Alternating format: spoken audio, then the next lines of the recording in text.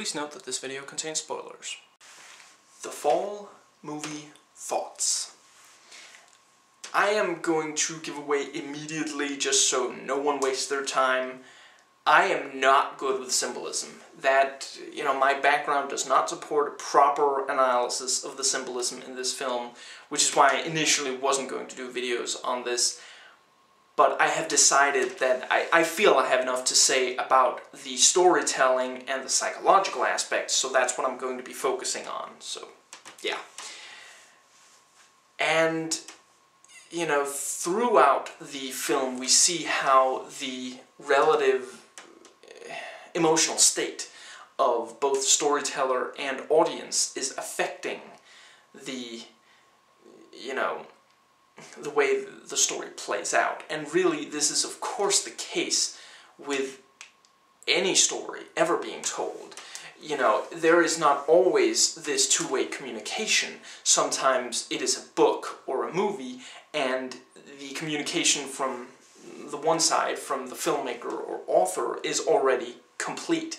We can't actually, make them change as directly what they're communicating as, someone telling a story verbally, directly to someone who is giving immediate feedback like that. But our perception of it and the way it is stored in our memory will change. When you read a book, the images you form are based on how you feel at the time, in part, and your experiences. If you read a book and then go back 10 years later and reread it, you might have a different image in your head in the exact same passage. The words are exactly the same, but it is affected by, maybe your philosophy has changed, maybe you are a different person, so to speak. And, the same is true of the movie, albeit, the image maybe won't entirely be, but intent, the intent of a character might change as, you get a more positive or less positive view on life and people. And, maybe you meet someone who has done a similar thing and you understand why they did it, or you abhor that activity even more because you now know someone and you hate them for other reasons. Stuff like that. So the entire movie shows that quite well. And, there are scenes where this is entirely clear, such as when she has fallen from, gathering the morphine for him. And he comes in and tries to finish the story. He brings to the storytelling situation that he wants to commit suicide. He has made up his mind, and he's really trying to convince her to see it his way through the story. Basically, that last scene, it's a debate, really. They're bringing their, albeit possibly, I don't think she understands that quite, or at least not, she wouldn't put that word to it, she wouldn't call it a debate. He is trying to get her permission to commit suicide because he realizes, what he did, and I'll get into that. He wants her to accept that, and, and she's utterly unwilling to.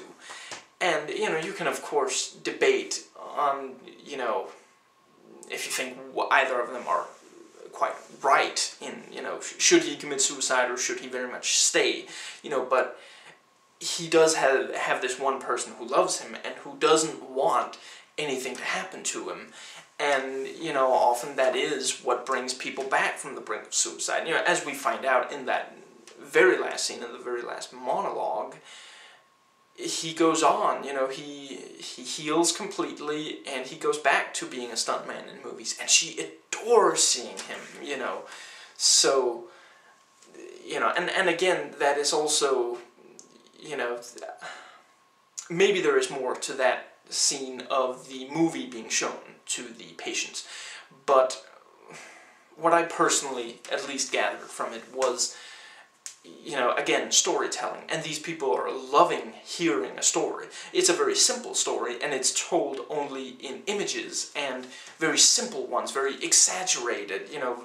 The body language is over the top, of course, but, you know, they are still very much enjoying it. Perhaps highlighting that we love stories. We want to be told stories. And not in the sense that we want to be lied to, but we want to follow a narrative. We want for things to, you know, yeah, you know, we enjoy narratives. And I would say this is true of any, you know, regardless of the exact group, there will always be, you know, the societies that are very close to outside influences, cults, and, you know, primitive people, so-called, and, you know, religious, closed religious societies and the like, they still have narratives. They just don't allow narratives from the outside, but they will have some, you know, some stories to,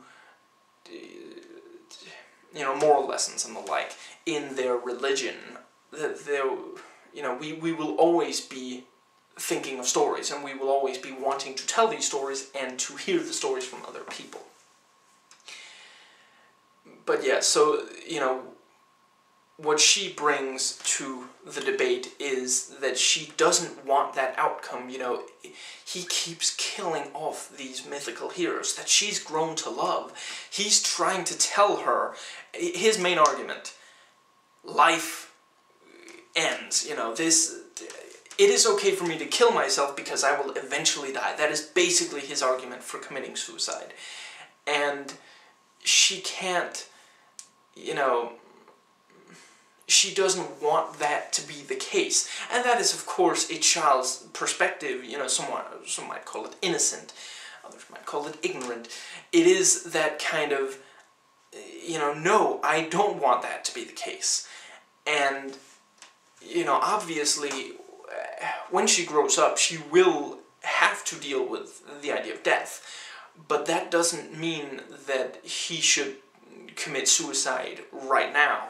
You know, she doesn't have to learn that lesson just yet. You know, she might not completely understand. You know, we see her shaking what she thinks is Roy, and, you know, you're yelling, you know, they're going to cut you. She doesn't understand that, you know, that person is dead. You know, she thinks that they could still wake up, and there isn't really a reason for her to lose that, again, commonly used word is innocence, yet, you know. But, yeah, even, you know, she even affects it very directly with the, you know, when Odious and the bandit are fighting, and she says, no more fighting, you know, he shouldn't even punch Odious, you know, and it just, you know, Roy is trying to let the bandit give up, and that's what he's saying, because he is the bandit, you know. Not only is that his face under the mask there, but he really is the, you know, the entire story he's been telling about this man who loves a woman but was, you know, rejected and ultimately seeks his own destruction, more so than that of the one who stole the woman, so to speak. You know, that is his own story. That is what he brings to this story that he is telling. That perspective, you know, that mood, you know, he's constantly, throughout the film, we see him try to commit suicide and fail, partially because she doesn't understand exactly what he's doing, and then, you know, there's that other thing with, you know, the sugar pills. you know, and it's, but yeah, what Roy did, Roy realizes by the end, you know, because he didn't want her to get hurt, but that is, of course, the contradiction of what he's doing. He is trying to have someone else help kill himself, and yet he, you know, he's trying to tell himself, you know, that she isn't going to get hurt by this, and you know, regardless of what exactly, how exactly it had played out, she would have been hurt by his passing. You know, over time, she grows to, you know, like him, maybe even love him, and you know, even if it hadn't been, you know, if she had at some point realized that she had helped kill someone, you know, maybe it would take 10 years before she matured to the age where she would realize it if she hadn't repressed what had happened. But yeah, you know, at the end of the day, regardless, he would have hurt her. And, you know, there at the end, he is, you know, he didn't want for that to happen.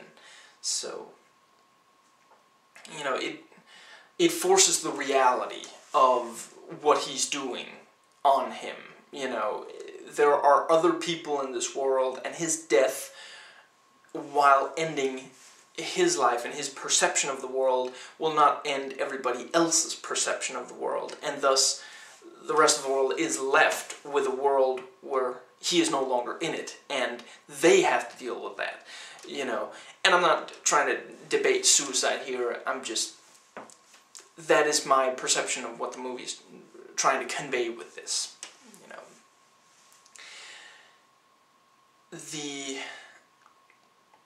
I liked the little touches of, you know, things, the box that she carries around with things she likes is integrated into the,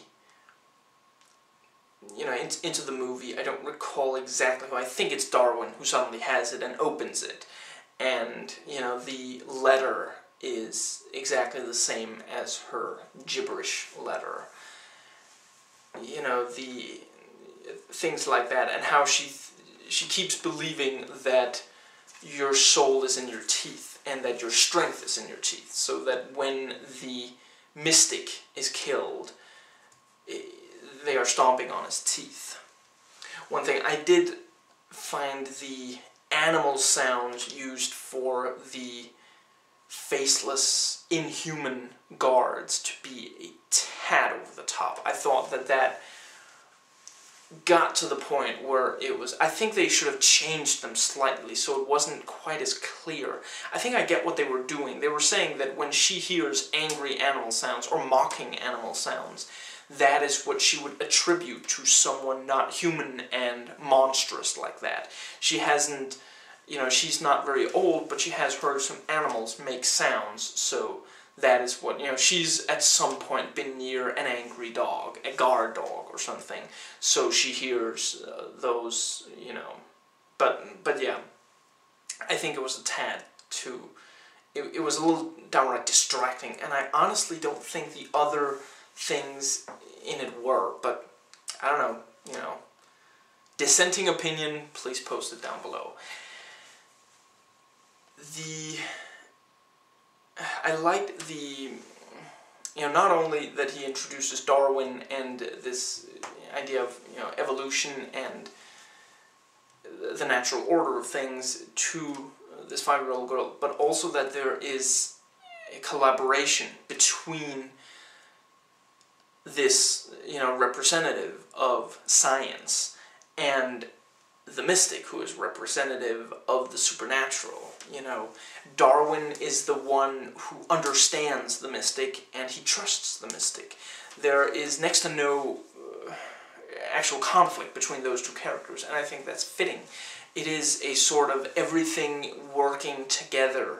You know, there's room for everything, which is also seen in the mass of cultures and of different countries in the film. You know, we are all in it together.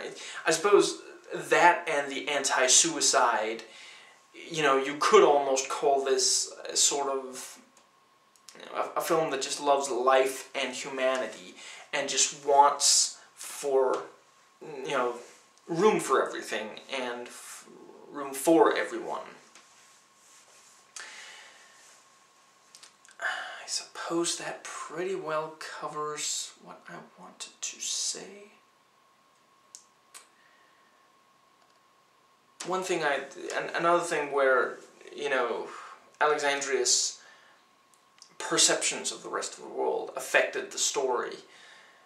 The guard, the man who walks into the X-ray room, the old-fashioned X-ray room, where, you know, they had to actually wear, you know, this almost suit of armor. You know, that was fantastic. I hadn't realized that that's where she got it until there near the end, where she realized it.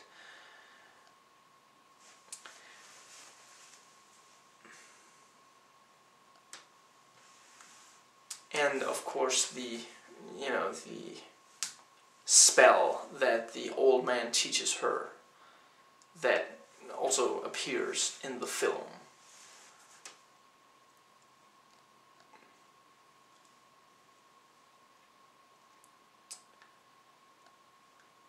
Yeah, I believe that is pretty much it. If there was anything else you wanted me to comment on, you know, post it down below.